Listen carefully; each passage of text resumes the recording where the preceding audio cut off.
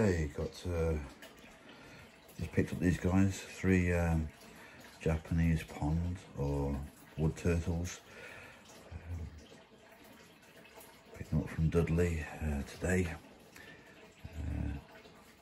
Moris japonica. So beautiful turtles.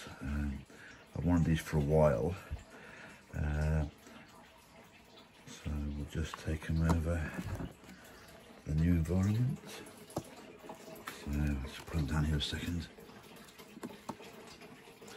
So this is like a planting table. I used this last year for some 3-toed box turtles I had last year, and it is about 70 centimeters long, 30 centimeters wide.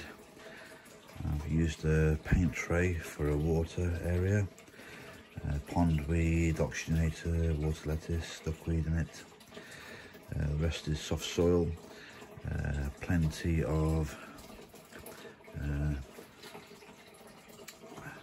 moss there. So let's take them out. The new environment. Put 1, 2, 3. Let's put all this moss. Okay.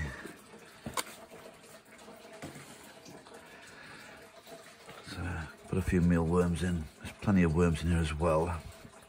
I seem to have, let's have a look. Oh. So,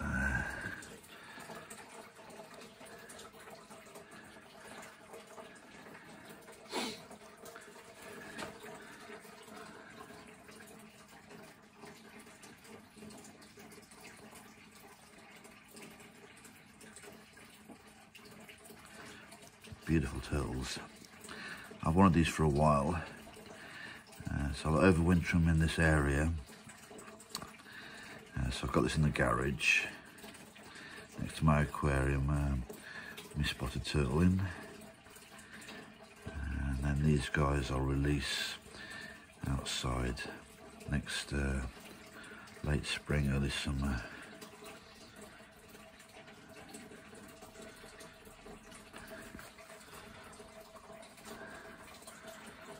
Exploring around.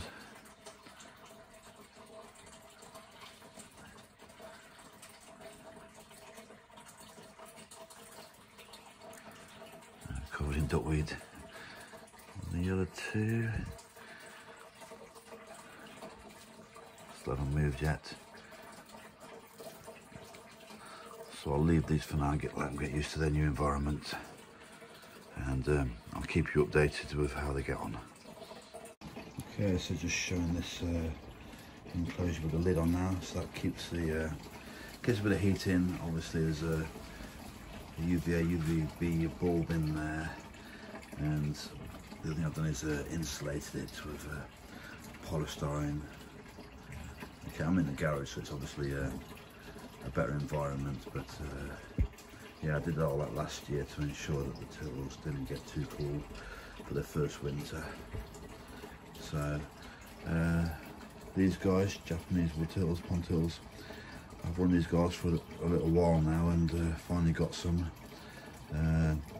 So the plan is obviously come next spring, put them outside in the main pond. Very tolerant to cold, so they'll be good with the species out there.